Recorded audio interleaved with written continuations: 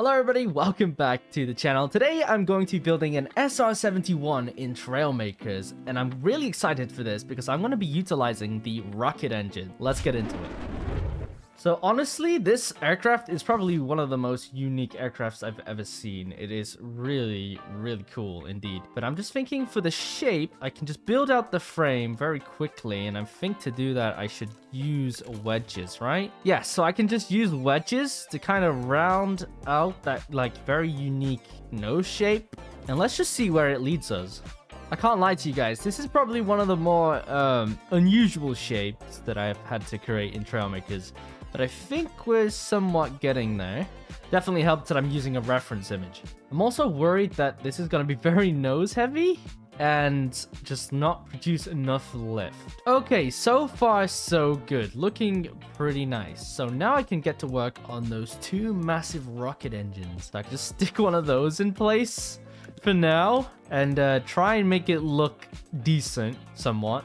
I think that's the best I can do, honestly. The aerodynamics on these are not going to be very good. But I mean, at least it looks like the engines. All I really got to do now is the wingtips. Okay, so here it is. The SR-71. I'm just going to make sure I have everything evenly on each side. So yeah, okay. All right, yeah, that checks out. So this is basically the frame of the SR-71. It's not the most complex thing, I know, but the reason being is I want this to be super light as possible. And I'm going to put so many thrusters inside this thing. That's why you see all this empty space, because the plan is to have this go extremely fast. So all we need now is a seat. I'm going to put the seat somewhere in here. I need to turn on my forces because I really want to see where my center of mass is. That is way back there. Okay, well, it looks like I'm putting a seat right at the back here like that, and then I can also do the underbelly. Okay, let's just give it a quick test with only the two rocket engines. I want to see how this thing feels.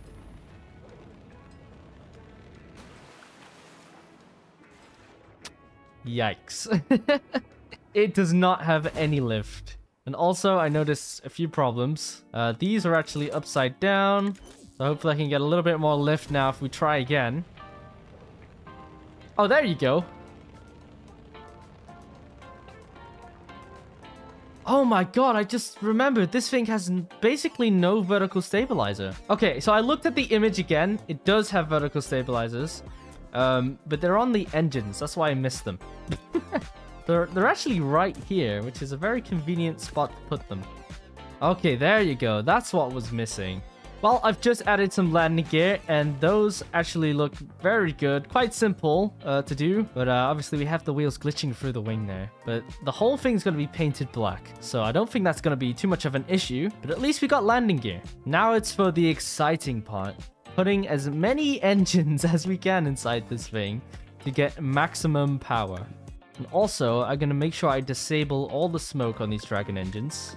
How many can we fit in there? I think I just fit in quite a few. Wait, would the space thrusters be more efficient? Because I could fit more of them, right? Yep, I think we're going with space thrusters.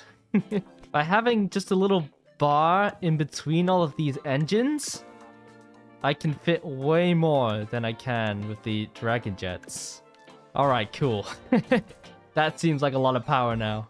So let's give this thing a quick test. Holy smokes. Wow.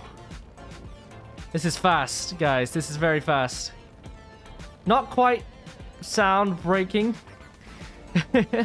I also want to make this thing way more faster on the acceleration. And to do that, I'm going to use a little logic trick. What I'm actually going to do is put a distance sensor inside of this thing and hook it up to all of the engines. And then if I just change the output scale, 0.02, this should mean that the engines are technically on and the ramp up for the acceleration should be already done by now. So as soon as I hit the throttle, it's going to be instant speed.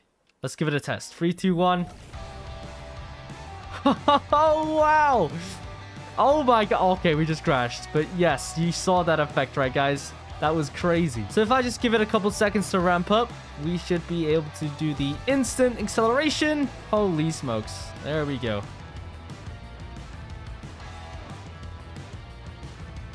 Wow.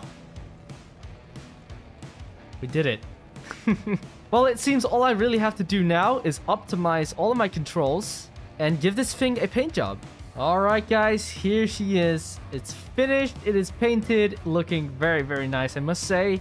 And I have also took the time to zero drag this thing. And that means I should be able to get a more optimized speed. So let's go. And before I go, there's like a floating barrel over there. Let's just do this. 3, 2, 1. Holy smokes. Oh, we are way faster with the zero drag. This is the first time I'm testing this, by the way. 600 miles per hour. I don't think I'm quite fast enough to get to Mach. I mean, probably. I think it's possible on a dive. Let's try and get some altitude here. I absolutely love this thing. It's so simple, yet so cool looking. All right, let's just go up and up and up. All right, that seems pretty sufficient to me. So let's just go in for the dive. All right, let's see if we can break sound.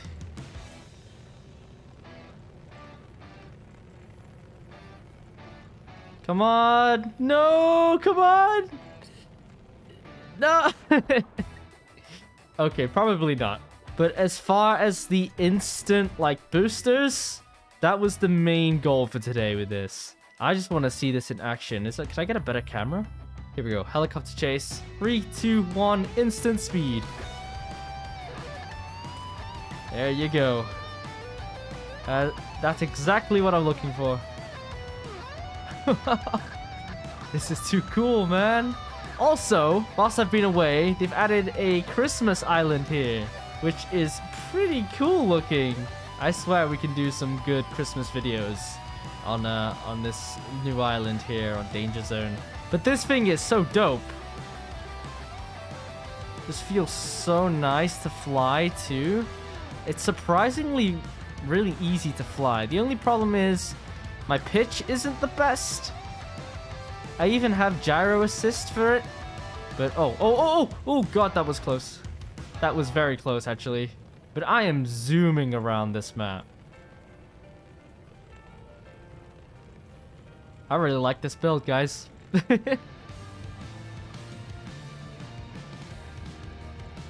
And the way the rockets look too, this just big orange glow of fire. It's also not bad for something I literally put together in about 30 minutes. Like, this is a very quick and easy build for me. The last thing I want to do is see if I can do a crazy stunt with this thing. I'm going to try and aim for a ring of fire. Maybe, you know what? I don't know if I can fit through one. Can we fit through one? Oops. You know what? I've got an even cooler idea. We're going to fly through the aircraft carrier. I love doing that.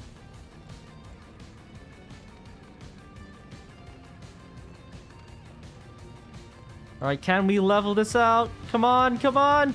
Oh, no, it was so close. Damn it. Oh, well, it was a good effort.